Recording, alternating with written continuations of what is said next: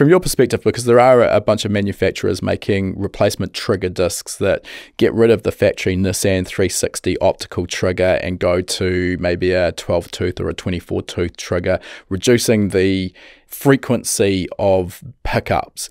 Is that a viable solution in your opinion for any application, or is it still just a Band-Aid to an actual problem? I definitely still think it's a Band-Aid. You're still guessing at the end of the day.